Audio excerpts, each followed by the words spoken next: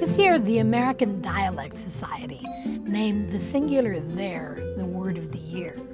A lot of people thought that was addressing the number problem between singular noun and a plural antecedent. But in fact, what the American Dialect Society was talking about was the use of they as a singular noun in place of he or she for people who are transgender or who identify variously as agender, androgyne, pangender, gender fluid, genderqueer.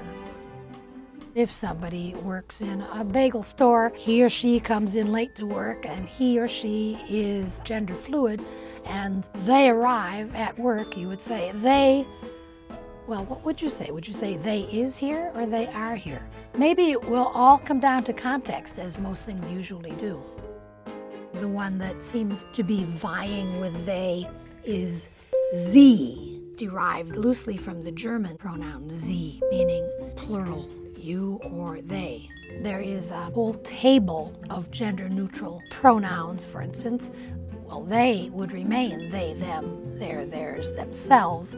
Sie would be sie, zim, zir, zirs, zirself. And there's a lot of other variants, including he and she.